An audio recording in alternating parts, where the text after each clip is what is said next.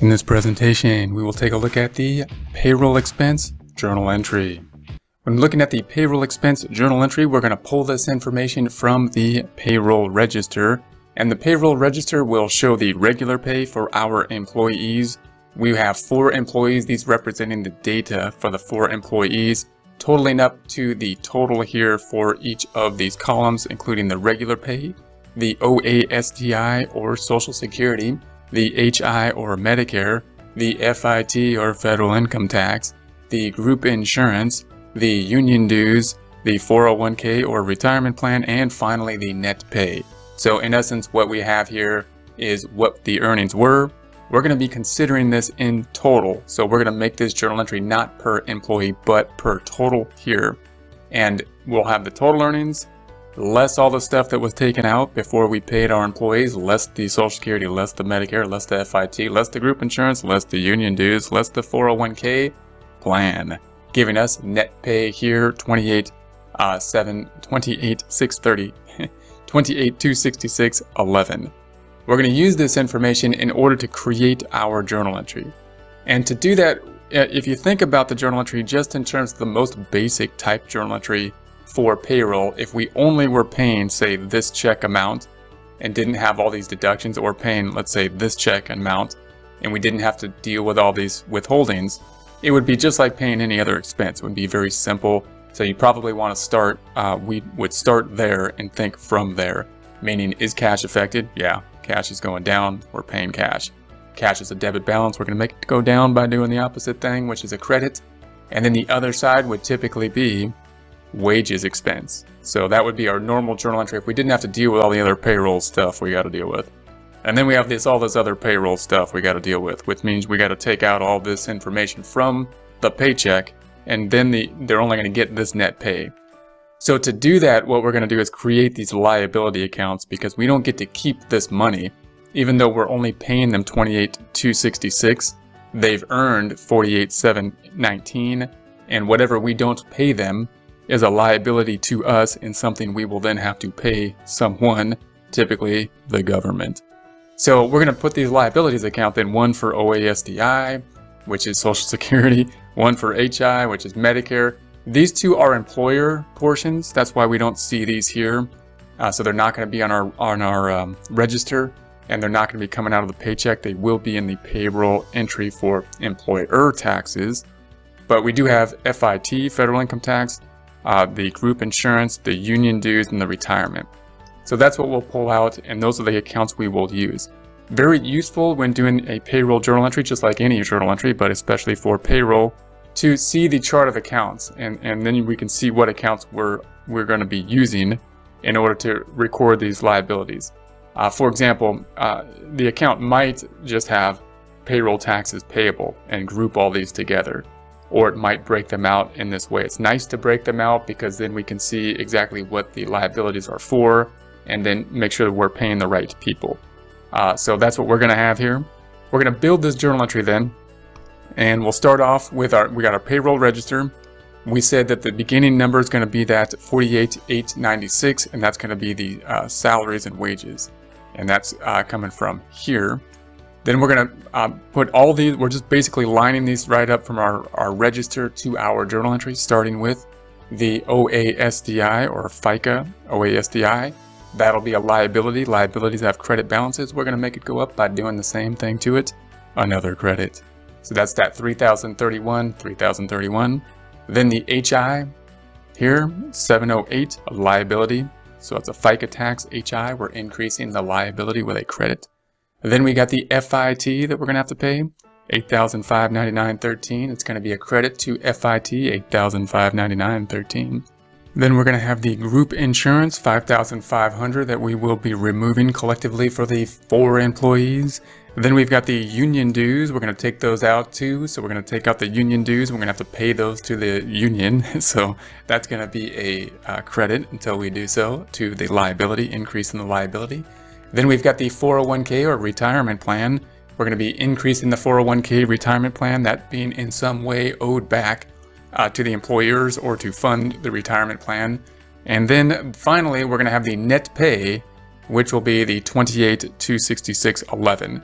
And that will be taken from the net pay here, and you can also think of it as kind of like the plug formula that you need to make this work, meaning the debits minus the credits. If we add up the credits up until here, the calculator went away, up until there, and then subtract it out, we're going to say the credits before that are 3031.55 plus 708.99 plus 8599.13 plus 5500.01 plus 16 plus 2774.2 gives us the 20,000 before this 28 of the credits, and then the debits are only 48,896. So if we subtract that out, then minus the 48,896, we have the difference of 28,266.12. It's a rounding difference, so because this came from Excel, so it's off by a penny, but that's okay. We're going to be okay with that.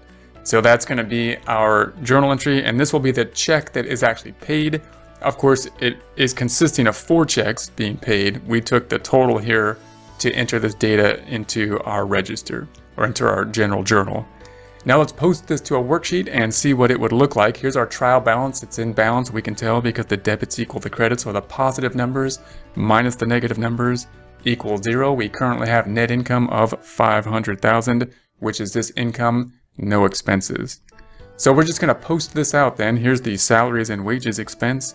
Here's the salaries and wages expense. It's going from 0 up by 48,896 to 48,896. Here's the FICA for OASDI. Here's the OASDI going from 0 up by 3,031.55 to 3,031.55. Then we've got the 220 for the HI. Here's the HI going up by 708.99 to 708.99. Then we've got the FIT, it's a liability, so here's the liability for FIT. Here, it's at 0. It's going up by 8,599.13 to 8,599.13. Then we've got the 245, the union dues payable. It's going up from 0 up by, oh, actually the group insurance, group insurance, going up from 0 up by 5,501 penny to 5,500 and a penny. Then we've got the union dues. It's going to go from 0 up by 16 to 16. Finally, the retirement plan going from 0 up by 2,774.20 to 2,774.20. And if we see all this, and then the cash, of course, up top is going from 600,000 down by the 28,266, the check, the net check, to 571,733.89. Now, if we see all this together, this is going to be the difference that we made. Note here that these, of course, are all the liabilities that we are later going to have to pay. So we only took this much out of the checking account. We had an expense of this amount, and the difference then is all these liabilities that we will then have to pay at some point in the future. Note how this journal entry mirrors the register, it mirrors the calculation, it mirrors what you probably see on your pay stub in terms of your salaries minus, which is the debit, minus all the credits that were taken out of the paycheck. Also note that the effect on net income is only the 48,896 and not including all these liability accounts down here. These are liability accounts, so this is the only expense account. And note that we're changing net income not by the net check, not by the cash, but by what was earned. So we changed it by what was earned. 48,896 was earned, even though 28,266 was all that is paid at this point on an accrual basis. Then we recognize what was earned, the 48. So net income went down by the 48,899, 500,000 before, 451,104 now, 500,000 minus the 48,896.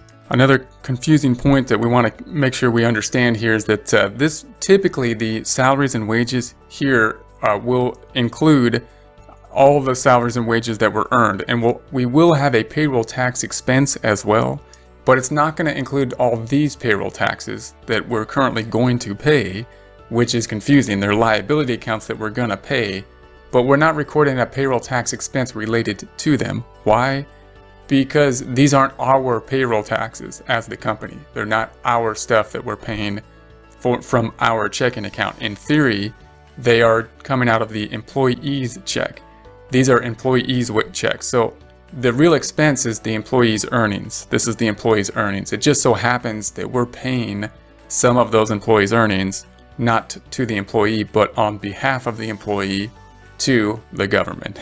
But then there is going to be a payroll tax expense, but that's what we'll do in a separate presentation, and we'll look at the journal entry for our taxes, which will include our portion, and our portion, I'm thinking of us as the employer, our portion of the OASTI and the Medicare, and then the FUTA tax, which are going to be employer taxes.